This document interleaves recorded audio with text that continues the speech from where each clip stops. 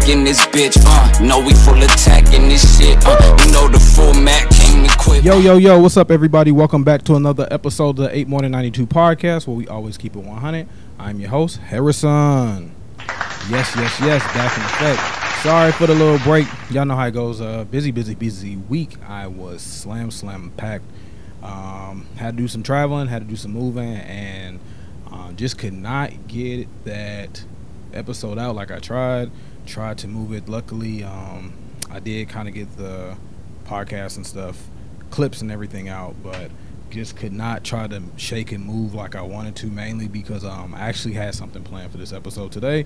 So I did not just want to kind of just put out anything for this, just not my usual shake and bake of just coming on here doing my topics and spills and stuff.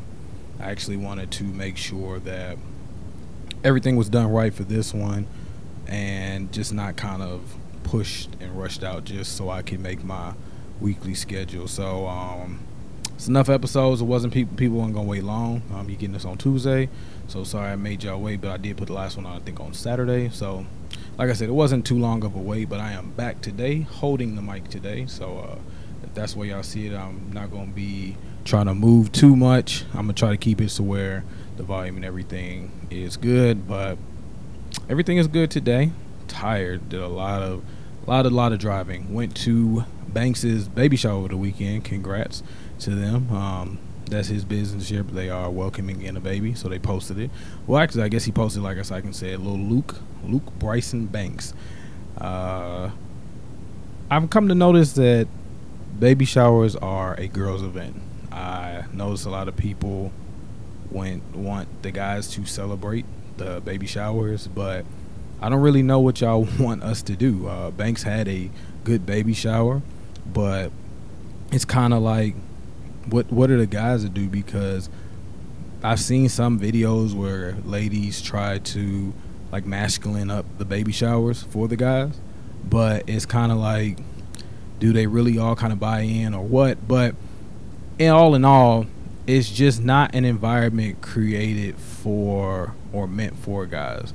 And even if your friends are actively turning up, baby showers are just for women. I mean, even the one I had, like, it was still like, you could try to like involve the guys in it, but it's still like something you feel like, yeah, this some women shit. But it was still fun. I had fun seeing my brothers. I had fun seeing Torm, Staff, Banks, everybody celebrating. It's just, I like when baby showers bring camaraderie and people together, you know? So I do like that aspect of it. I think that part is probably the most important part. If you are going to have baby showers and men are involved, at least you get to be around your friends and your family and stuff. So that was probably the best part. Was a lot of driving though. Turned around into like a day trip, I want to say, because I went from here to Huntsville, then back to VA between like Saturday to Sunday morning. So it was like a good turnaround. Work, tired as a bitch, but you know, I made it happen. I mean, once you kind of like hit the road, is like, I'm in the zone. It's like when you get off the road, that's when things kind of like, I hit the tiredness, and then that's when it kind of goes down. But thankfully, everything went good. No smoothness. Let's go ahead and kick it off. Let's go ahead and kick the show off. Like I said, I left y'all waiting. So, like I said, we usually started off. What do we start off with? Like a little reflection. I know last week was kind of like a weird week for me. Mainly just coming from a stance. And it's like I said, we do our reflection, at least my reflection from it. Just kind of, I had a talk with myself, just kind of wondering, like, what's the next chapter in my life going to be? And I hear people saying this, like, all the time. And, you know, with the Mega Millions coming 1.2 billion, people always say, you know, give me that much money, I don't care what you do. Or, well, what is, I work wherever. You could walk on my face every day. You pay me a certain amount of money.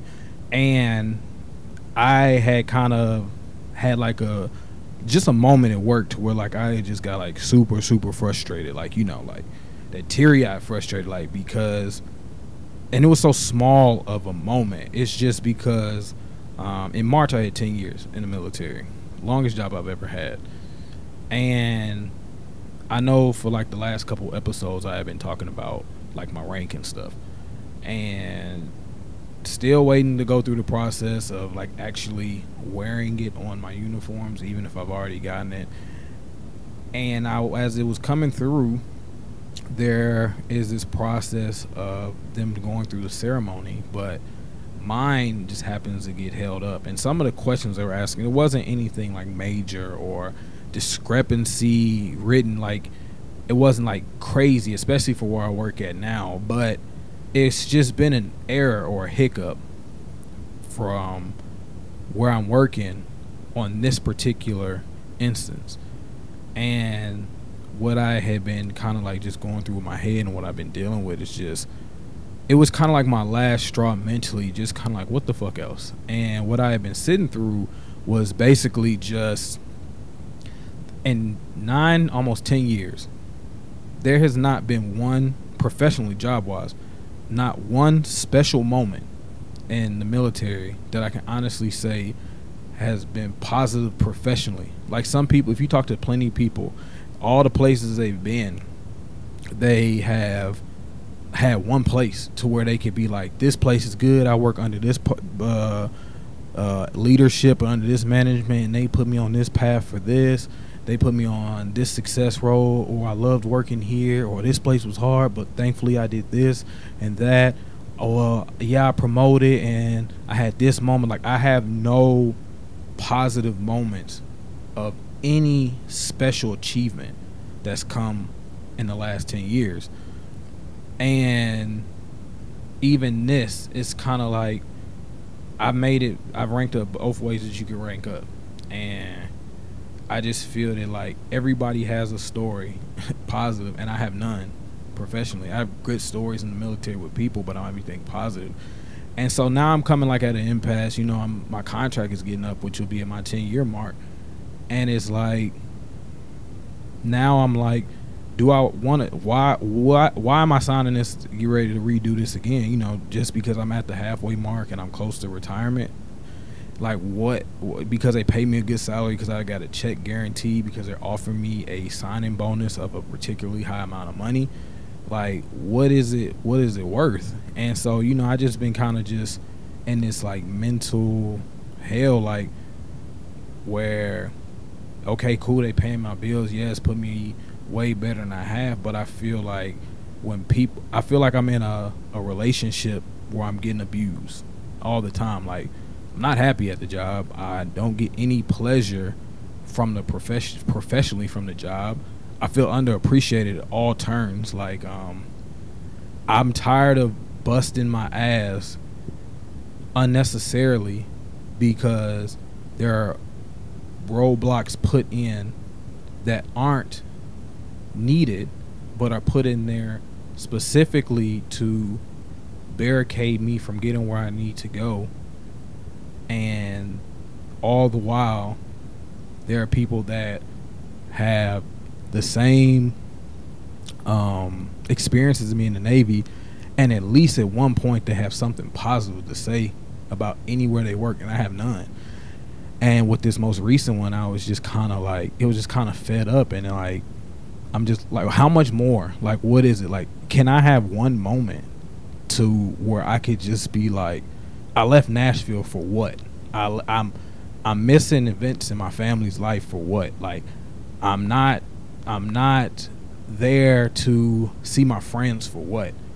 I left my son for what? You know what I'm saying? Like, like, I put up with so much bullshit for what? Like, what am I doing it for? And another thing that kind of frustrates me is the podcast has gone great. 3 years. And it's hit plights that are way more than I thought would happen in the short time it has.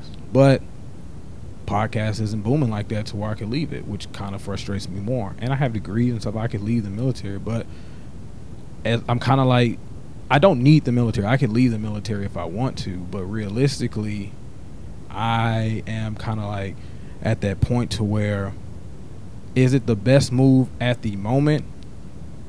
I don't know. And I just don't know, what am I signing up for? You know? Why am I doing 4 more years? What is it? Because they gonna give me more money than the other opportunities? And I'm just like, it's one thing to be in the podcast game and doing what you're doing, and you don't know how you're doing it, but you're steadily growing with no guidance and there's nobody to show you. But to be in the military, because in the podcast game at least, I don't know, there's nobody ahead of me that I could go to and be like, hey, show me the way, be my mentor. This it's kind of like, I expect not to I expect to forge my own path. But in the military, it's plenty of niggas that outrank me. It's plenty of people that could go and do or I'm sorry, it's plenty of people that can go and show me or help me do anything. Yet I have to constantly pick my bootstraps up, per se, and then just forge through the fire. And I just think it's kind of like just exhausting. And I see why I've had to be so vengeful, because I wouldn't have made it. I would have cracked. But I just don't like it. Like, I don't like the man that I've become because of this. I've turned myself into a not a vengeful person, but I feel like I gotta be on 10 all the time. You know what I'm saying? Like, I can't, because I have to capture every opportunity out there, because if I don't, there's going to be nobody else out there to give me an opportunity from what I've been through, because I've seen that I'm not getting put in positions to succeed with any type of help. I have to go do it myself. And just with this instance, I just feel like 10 years is a lot of my fucking life to just be working somewhere and not be happy. So I ask y'all, you can't answer it now because it's a recording, but how long is enough to where you just be like, bro, I've had it with this shit, like, and I've just been kind of rambling, like, do I just say fuck this shit and like take the chance on the show, like give it my all, like put it all into it? But part of me gets frustrated that the show hasn't taken off, because I got a family, I got a house note, I got a house, I got car notes, I got a family, you know what I'm saying? I can't just be irresponsible. That's kind of the thing that kind of is that's kind of like thing what happens when you start getting older in life. You just can't make reckless decisions. And I am just kind of like, realistically, it's not smart to just try to go out and tell yourself that, fuck it, I'm gonna take a chance, because your bills don't give a fuck. You know what I'm saying? The world's not gonna stop because you want to take a chance. But it's also like, how long do I stay somewhere that I'm not happy? And so I just been kind of like there, like, I'm just like, enough is not enough. Like, it's no amount of money they can give me. It's just, I don't know. That's just kind of like where I've been at for the week. Just kind of been sitting back, going through my head, like, why do I got to continue to be quote unquote cheated on or abused or this, and everybody else is just having some type of experience, and I'm just like walking through hell, because I don't want to be bitter. I've had good times here, but just like professionally wise, I've literally had to grind myself through everything, and everything I've gotten is almost like I have to point and say fuck you. And why? So that's just kind of like where I've been at. Like, what's the next phase? Like, do I keep going and do I just stay because of the money, or do I kind of take a chance? And it's like, even taking a chance is not that it's scary, is it practical, because of the lifestyle I live now. It's just questions. But I'm just kind of like, man, I am not happy, and I'm tired, and I am really tired of this, and I'm just done. Like, I deserve better. I deserve more as a person, not as money, nothing. I just deserve something. Like, this is 10 years of my life, and I seen more. I just deserve more. So that was kind of like my spiel from there, where I was just, it was really been sitting on my head like for most of the week. I'll tell anybody here, you know, figure out what your limit is. I haven't figured out mine. I don't really have any advice for that because I'm still kind of battling it. But I will say, find out what you deem is enough and put yourself in position. I will say, if I do decide to do anything, like as far as extending, it won't be for nothing long, and it will literally be for the transition of saying goodbye. Because I don't know if I have another 10 years of this shit in me. It'll literally be like 1 to 2 years, and that whole time will be to do the next chapter. Because I think at a certain point, life isn't meant to, money or not, life isn't meant to be living to, shouldn't walk into misery. So that's why I feel on that. Jimmy Butler. So Jimmy Butler decided to go ahead and get his hair redone, twisted up, got the fake locks and shit. And I wonder, because I heard people say Drake's hair was fake, but I do wonder, like, is this gonna be the wave? I don't know if this is like the open door for like man weaves, but I do wonder, like, is this like the phase? And then is it really a problem? Like, I seen like the jokes on it, but Jimmy Butler's hair didn't look bad. Y'all just knew it wasn't real. Like, his hair looked like he could have had dreads. Like, if you didn't know the actual length of it, you would have thought he actually grew it out. So I've seen like more and more people get it, and it seems like it's been a little bit more accepting than I thought. So I don't know, that may be the wave. We finally got Will Smith's apology, and I was not upset with it. I feel that it was exactly what it should have been. Authentic. It was time taken out to think about it, kind of like what I do at the beginning of these episodes. I just kind of sit back and think and reflect on, like, you know, what's going on, and make sure that I am giving you something that's sincere and genuine. And it didn't sound like it was a gimmick or anything written up. Hopefully they can work it out.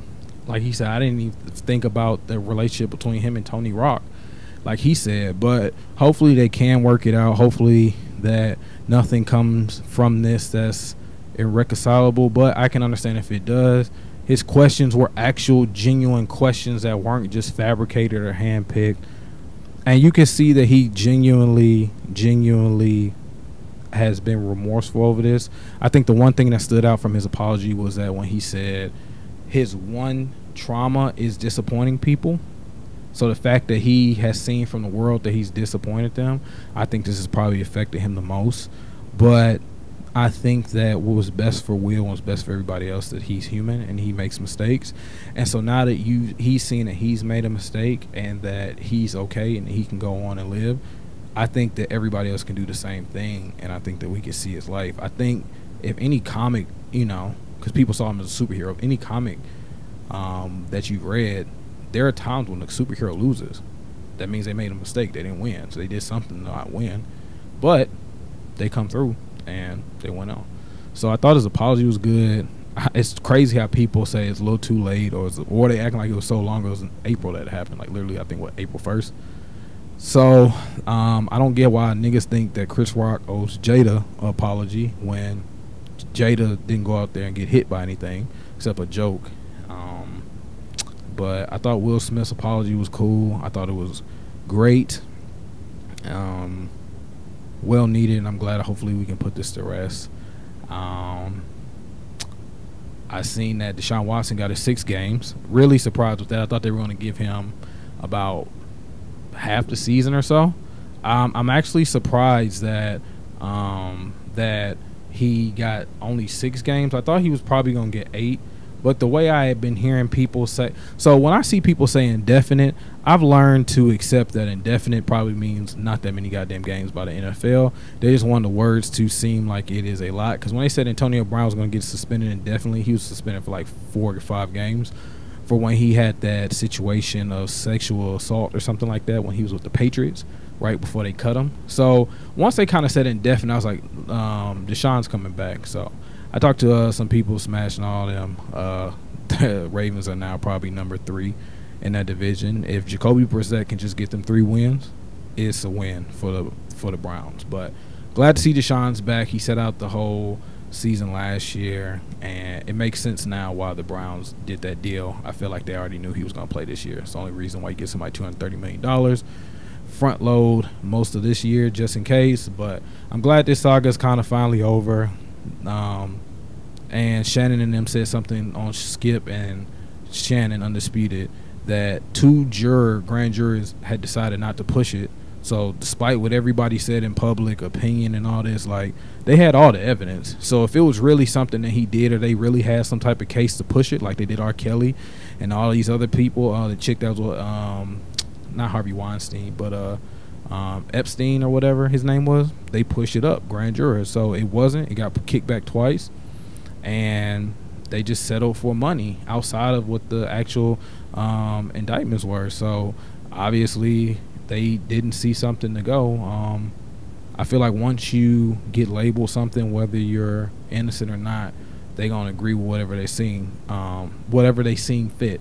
I noticed a lot of people were all on Tory Lanez head, and the longer and longer this case is drawn out between Meg and Tory Lanez, people kind of starting to call Meg corny and call Meg a liar. When initially that happened, everybody was on Tory Lanez's neck for, popping old girl in the foot. So it's just kind of like one of them things, you just got to live through it, and people in this microwave era, people will forget what happened. So R.I.P. Bill Russell, and he passed yesterday. So that is truly a great 11 NBA titles, had the Bill Russell Award. He was not only a great basketball player, fucking dominated, but he also did a lot he was the first African-American coach. He was, make sure I said that right, because don't want to say anything wrong as I'm giving somebody their flowers. But definitely a pioneer of the game. Lost. Let me get some of these highlights. So the Bill Russell highlights: part of the first major college lineup to start 3 black players, helped lead a walkout of the Boston Celtics players in 1961 after the black Celtics players were rejected, refused service from a hotel. Was part of the first NBA lineup to start 5 black players in 1964, the first black head coach of any North American pro sports team. Supported Muhammad Ali's refusal to be drafted. Received the Presidential Medal of Freedom in 2011, and championed the NBA protests of support of social justice in 2020. Like I said, he also has a Bill Russell Award, which is the Finals MVP award that is given out for the most valuable player in the NBA Finals. He's won 11 championships, was never the leading scorer or anything on his team, but won Finals MVP for all those championships.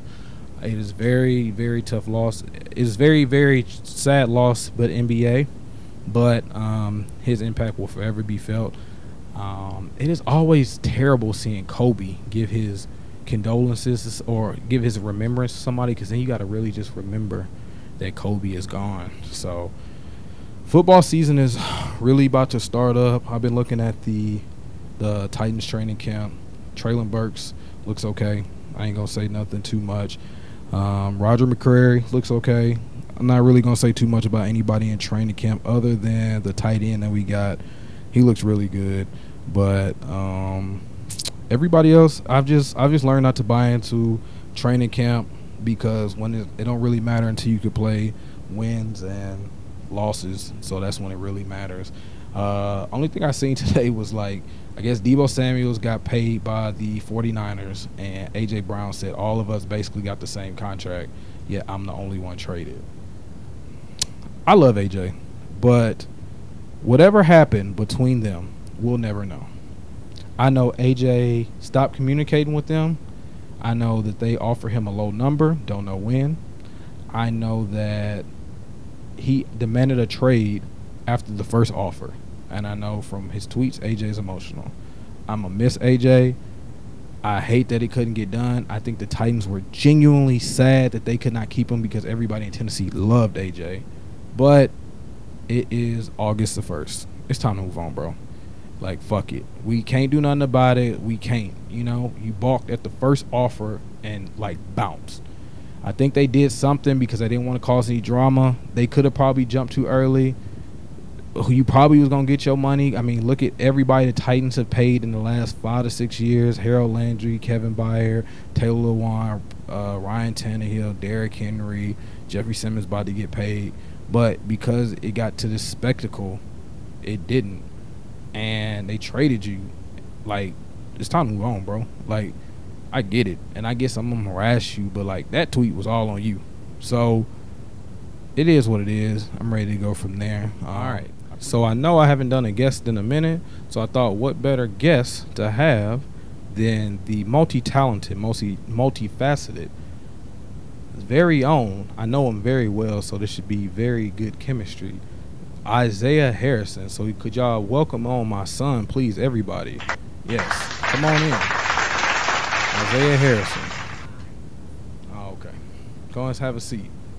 So, Isaiah, welcome to the 8 More Than 92 podcast. I appreciate you coming on. How are you today? I'm good. Okay. So, tell everybody, how's your summer been? It's been pretty good.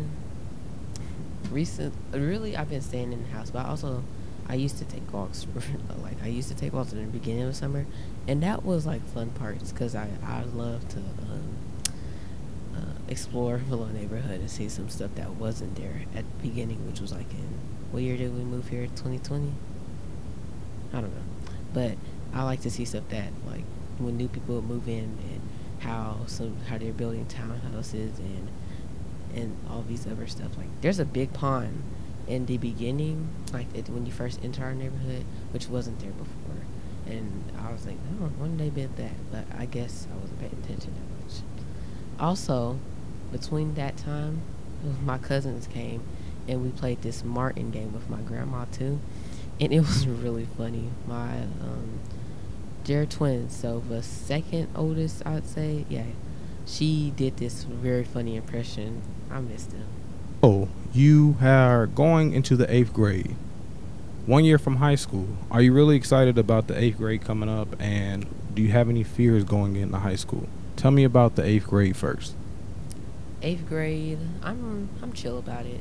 I guess you say I'm not all that I'm not enthusiastic about it, but I'm also not enthusiastic about it because I would like to meet some new people because I'm recently moving. So it would be fun to see some new faces and to do some new work because my old school there wasn't that much exciting work there.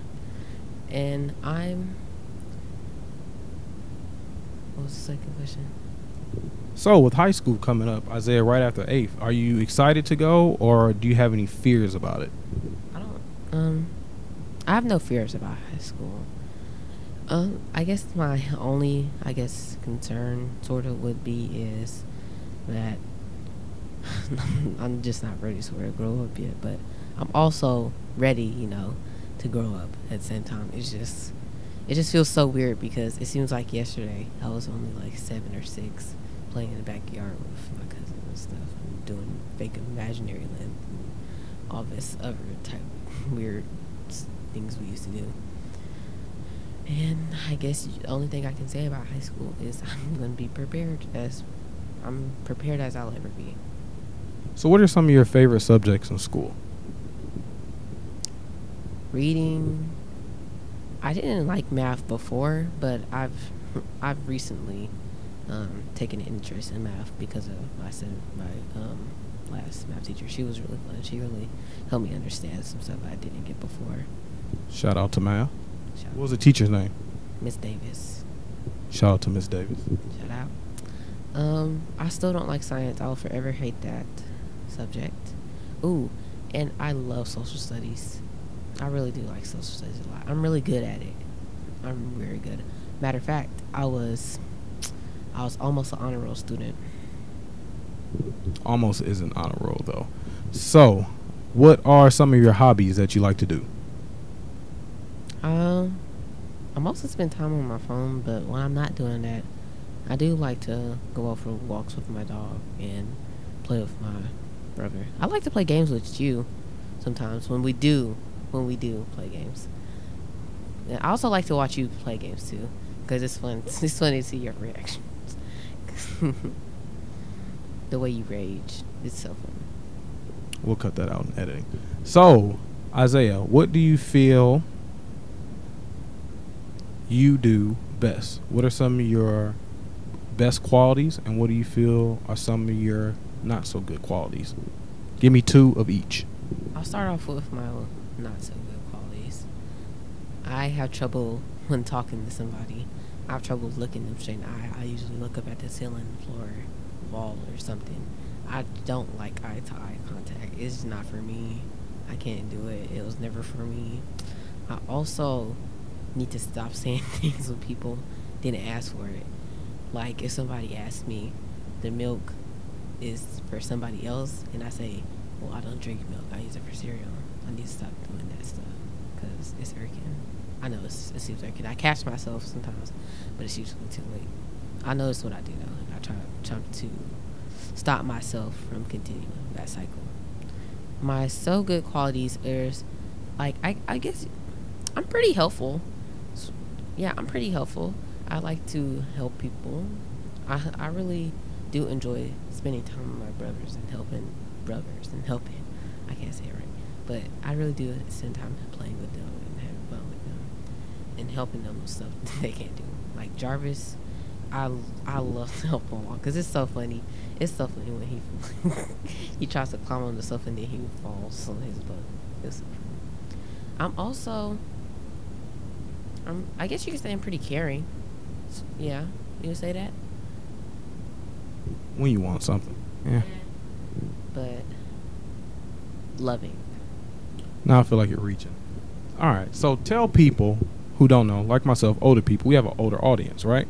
So a lot of us aren't too much older than you, but tell us what it's like being a 13-year-old, 14-year-old, or just a teenager in 2022. It's I guess it's nice, you know, if you have some social media. Like if I'm really troubled with something that I don't really understand, like if I don't feel like comfortable enough for something with something, I don't like feel comfortable to talk to like an adult because I feel like it'll be awkward. I can, like, I guess you could say I could just go to some little platforms of social media and just type or search like YouTube if I need help with something to do with my hair or something to face wash, which stuff I should use. If I like have a certain type of skin, I could go to YouTube and stuff. Like, because there's people that have probably like the same hair problems or skin problems as mine, or just social problems. Because in the beginning, I was very shy and I wasn't outgoing at all. But I guess you could say, so it's quarantine and something, and I guess I've grown out of the shell that I was before, because as you know, I was very shy. But now I'm not afraid to say what I think, and I think a lot. I do wonder, do you feel like now your generation of kids have more access to talking to people for mental health issues? Yeah, we do. We can, because the internet and stuff. If we're like seeking for help or wanting help, we can look online for certain things, like certain websites, certain communities, certain functions, whatever. And those certain things can help us improve. Like, especially if you're really down and depressed and deeps and stuff, I think you can really benefit from those. So I feel like we have a lot more than we did back in the old 1800s. Do you feel like you're, first off, don't get knocked. Second off, you I know, right? I don't care. You'll get knocked on live TV. Do you know who Diamond is? Yeah, from Crime Mob. Knuckin' if you bucking. Just know that I'm ready to fight. So I don't want to know. Do you feel like you have the resources at home for your voice to be heard, or do you feel like you're able to talk to the adults in your immediate family for if you have a problem, or do you feel like there is issues and you have to withhold it? I wouldn't say so. if I like no, I feel like you guys are pretty approachable to talk to. If there's something that I guess will bother me or something about myself, or if there's like there's nothing really bothering me now, but I know if there's like those once in a blue moon times that I'm really thinking about something, I feel like I could talk to you. I could talk to you both, all three of you. And yeah, you guys are pretty, well, so not all, just two. But, yeah, I feel like I could talk to you. Did want to ask you, what are some of your dreams and aspirations when you become older? What do you want to do when you become an adult? I would like to become an actor, sort of. I've always wanted to become an actor. I want to be famous. Why you probably won't get that line. It's from a horror movie. But well, I'm chuckling at that. Sorry. But if not an actor, because acting doesn't always work out. You have to have a backup plan. I would like to become a sales person or an architect. Yeah, architect or an actor. Those are probably my main two. Or a lawyer. I mean, I remember I looked at lawyer stuff. Like Matt Murdock? It's a comic reference for these kids who don't read. Daredevil. Anyways, yeah, that was it. Okay, so what's your because Marvel's cool now. The ones who don't read it ain't. So where do you see yourself going to college? Do you see yourself going at all? Where do you want to go to college? Tennis, TSU, probably. Okay. What makes you want to go there? Because I like TSU. And also, the D, I was trying to make a reference, but the OG went there. He's talking about me, alumni. So, Isaiah, I did want to ask, before we wrap it up, one thing I do hear from a lot of people is it must be very difficult having me as a dad, seeing that I am very active in the sports. And I tell people all the time, the funniest thing about me and you is I tell them all the time, Isaiah does not like sports, and I'm very active in the sports. So I wanted to ask you, is it difficult having me as a dad? Every day I wake up here. I'm just kidding. It's not difficult. You don't pressure me to do sports because you would have me like try some stuff because I usually say no to things I'm not open to, but I usually say no to things I'm not open to, but you get me to try as much stuff as I can. If I don't like it, I don't like it. So you don't really pressure me to do certain, like, be sporty. People, what is hard about being around me? Tell everybody what it is. Your competitiveness. Literally, if you do not win, you will keep that same game going for hours and hours and hours, days at most. You're just really competitive, man. When you lose, it's you keep that game playing until you win. Literally. Is it like that with sports, or is it like that with anything? Literally anything. You say, if you're not first place, then you're nothing at all. I'm just kidding. It's if you're not first, you're last. Shout out to Ricky Bobby. So, what is one of the funniest win or lose stories or game stories about me that you could think of? Okay. So, who was that guy who's like bald, kind of looks like Steve Harvey but darker? Who has that like goatee sort of? Yeah, he came over here. He comes over here. He wears those hats. Oh, Trice. Yeah, Trice. So it was Trice and that other guy who was staying, the other guy. Like, yeah, Roderick, me, you. Or I don't think he was there, but we were playing Uno, me, you, Mrs. and Trice. And Trice won, like, for the very last game because it was, like, getting around 12. And you hadn't won, or I think you won once, but you wanted to win again. And so as soon as Trice won, you said, all right, we're finna play this S word again. And that's what we did for the next 25 minutes. Did I win, though? You did not. I ended up winning. That's probably how you know it's lying. But but for me, as far as everything else, like, do you feel like pressured or anything? Does it bleed into like our personal relationship? Does it make it like hard to be around me in general, like because of how I am, like competitive wise, or like do you feel like you don't add up, or do I make you feel uncomfortable or anything like that? No. You don't pressure me to do stuff, bro. Like, if I don't like it, like if I really just don't like it, you don't pressure me to keep doing it.